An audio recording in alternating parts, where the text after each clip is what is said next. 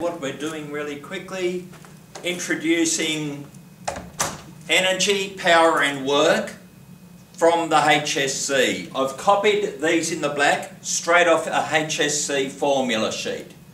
These are the only ones you can work with in the exam. Just know these back to front.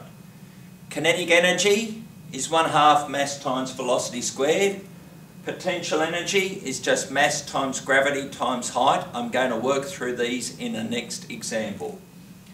Work done equals force times the distance it's travelled, and the work done equals the change in kinetic energy plus potential energy.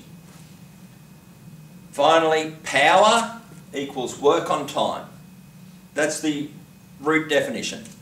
Power is the rate of doing work.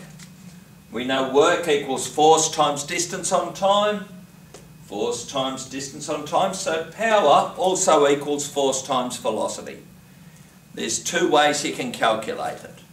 But the key point I want to make sure you've got is the units are metres, seconds and kilograms only.